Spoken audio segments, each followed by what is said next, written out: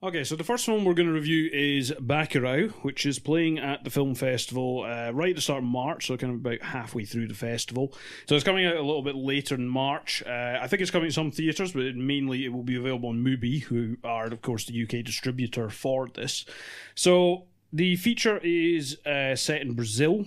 And basically, we open with our main character, or at least our main character for the opening stretch, Teresa, coming back to her hometown, which is a small village, essentially, in eastern Brazil. And there's a little bit of a dispute going on with the local authorities about access to water. When we see her, she's coming into town in the cab of a water tanker. And basically, the town isn't in the best state, and there seems to be some slightly weird goings-on, which, of course, increased throughout the first half of the film. It's going to be a very hard film for us to talk about without spoilers. We're going to do our best to try and avoid them. Now, I've not seen any of the director's other work, but as I understand it, this is maybe a slight departure from what he has done before. But basically, we then find ourselves in the town, and these odd happenings increase, and within the opening stretches of the film, we've already got a scenario whereby you can now no longer find the town on a map, for instance, or at least not a digital map. The old school maps have it, but you can't find it in satellite imagery or anything like that. And, then we end up with two supposed tourists coming into town who then behave a little bit weirdly. I'll leave it there, purely because there is a lot to unpack in this film. Mark, maybe if you come in first and just give us your general impression of the film and what you would want somebody to know going in, because we've kind of got to balance what we say with what we don't say here about this film. I just want to say I love this movie so much. Kleber Mendonça Filho is one of my he's only got 3 features to date, this being one of them, and he's already emerging as one of my favourite directors. Neighbouring Sounds, his film from 2012, is a sort of fantastic ensemble of a small street suburb in Recife in Brazil, and his most recent film before this is an exquisite piece of work called Aquarius, which would recommend. It is on Netflix UK if you're interested. It stars Sonia Braga, who is also in this film. She plays a character called Domingues, who's the rather invective doctor with a bit of a temper. Reasons for loving this are so varied because it's such a varied movie. When you begin, there are some very straightforward adumbrations that we need to take into account as they're driving this water cooler through the, as Jim mentioned, the eastern Brazilian Sertão, the outback, the backcountry. There are some strewn coffins on the road, which, I don't know, that's not always the most cheery sign. Before that, we see a dead body on the road too. And when they make it to the village, one of the first things that happens is that her Teresa, played by Barbara Collen, her suitcase is taken from her and passed around a crowd of people in a very crowded house in just a really strange and beautiful kind of moving way. And you don't quite understand why it's moving yet. Her suitcase is opened up and some important contents are taken out and distributed among the inhabitants. We realise that she's coming back to the house for a wake for her grandmother, who's an important figure in the town. And what emerges from that first setup and then all throughout the film is just a really deeply beautiful sense of communitarian ethos, a communitarian spirit. There's a moment later on in the film which I think demonstrates that perfectly, which is the son of the matriarch, the son of I think it's actually Teresa's father, speaks to somebody who's asking why they don't use the church as much anymore. And his answer is quite simple. He says, if what makes you happy makes us happy. And that's an ethos which runs through the entirety of the film when it's concerned with the village. It's a very varied and diverse community that they have. There are sex workers work there, just uninhibitedly. There are trans characters. Nobody seems to have much in the way of beef that they can't just squash immediately with a wee conversation. I think this is a beautiful movie. Are you as enthused but bewildered by this film as me and Mark both seem to be? Yeah, absolutely. I'm the same as you, Jim. This is my introduction to the director. and his film work. I loved it. Sort of things that you've mentioned so far in terms of these coffins that are just strewn about anywhere. There's this great sort of DJ, news presenter, almost like hype man that's there constantly. That's a really sort of interesting aspect of it, whereby news is spread around the community through him, speaking through a speaker that's sitting in the back of his car, or maybe there's a couple of folk who live just outside the town who, as they see strangers or something odd, someone coming in, they'll send a little voice note and that spreads around the town. So something kind of, I don't necessarily know what that does, like why it's great, but it creates a real sense of a unique space, a really unique point in time. The film, from what I gather, is meant to be sort of set a little bit in the future. I don't know how necessary that is. I guess there's technology involved that perhaps is why they feel the need to sort of establish that, but otherwise it could kind of really be whenever, wherever. Yeah, so I also love this film. It is batshit. I mean, let's not beat around the bush here. It is a supremely strange film. But what I liked about it is it's one of these films where I didn't really feel like it was being weird for weird's sake. I do feel like there is something behind each of these elements. In particular, so we're introduced at first to obviously the citizens of BACURAU, right, the town. But now some reviews have gone into kind of explicitly where the film goes from here. I'm not going to do that because I think it would be quite good to go in, reasonably fresh. But needless to say, there is a set of characters introduced who are not local. They are from outside Brazil. I think they're a mix of nationalities, but primarily American, who then begin to serve as our antagonists. And it's very interesting the way the character dynamics work with them in terms of how we observe the interactions that Mark has spoken about with the citizens of BACURAU and how it's kind of, quite harmonious, or at least kind of, it's very, everybody gets along compared to the interactions of these antagonist characters. And both in terms of just the way that these characters carry themselves and the way that they interact with the citizens, because needless to say, they do end up interacting with them in not particularly wholesome ways, let's say.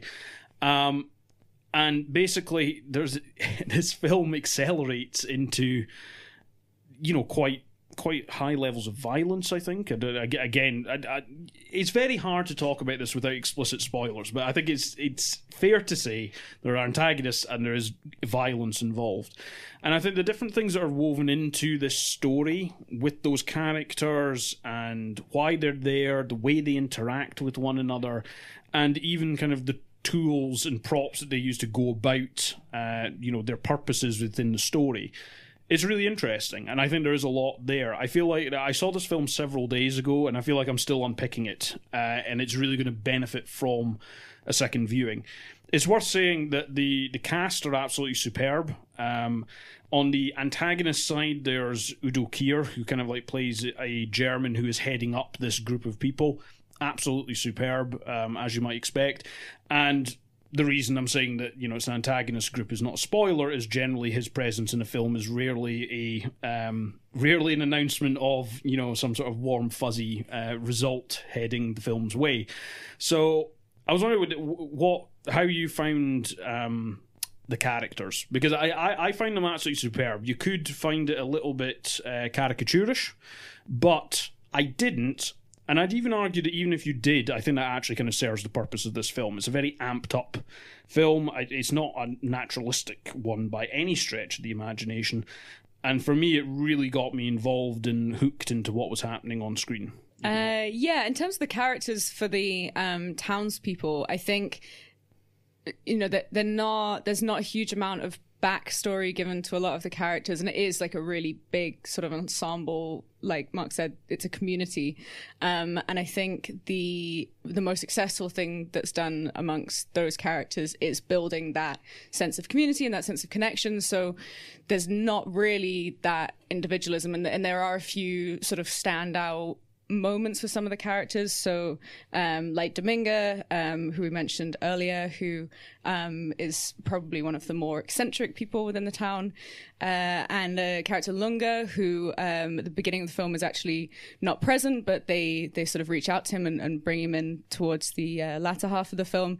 They really sort of stand out as being almost useful sort of tools in how the story is going to play out. But the moments in the beginning, the characters themselves, they all sort of, they move as one. The scene we mentioned of the suitcase being passed around, they're all standing there quite close and packed in, and they all hang out in that town together. And it sort of does something to create that sense that you maybe get in Oliver Stone's U-Turn, where a sort of a stranger comes to town, and that town is sort of odd and offbeat and uncanny, but they all kind of share a sense of, they know each other and they can almost communicate without having to say anything.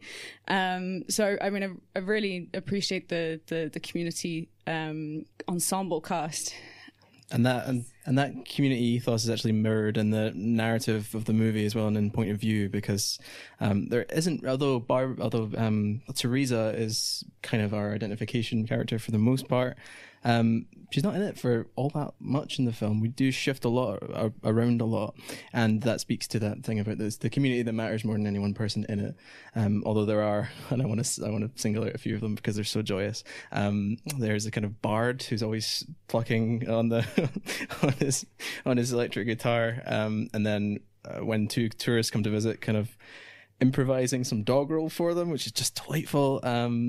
And I think we should also talk about the way in which the film, as in the director's film, I should say this is co-directed. It's not just Kleber Mendonça Filho, it's Juliano Dornelles, who was a production designer on the previous two movies, and his, I think his solo debut feature is upcoming soon. This film is inevitably going to be seen as a film in reaction to the election of Jair Bolsonaro. Not that the director's other two films to date haven't been extremely engaged and political, they are, but they were just markedly for different periods, whereas this one, even though it was in development before Bolsonaro was elected, it's definitely going to be seen as a reaction to that. Yeah, there's definitely a distrust of authority figures in this film. There's a mayor character who's treated with quite high levels of disdain. Johnny M, who is a really repellent creature. He, I think you should distrust anyone that comes with a truck with a video on repeat of them just standing looking swift. Yeah, he's dispatched rather brilliantly by the just the increasing volume of the noise against him. I would say that a couple of references are kind of embedded in the film in very entertaining ways. The school is named João Carpinteiro, because you'll also notice John Carpenter's score in the background here. The music is obviously heavily indebted to Carpenter because it lifts from one of his movies called Night. Also, just want to talk about the simple pleasure of the editing in this, because I love the editing in this.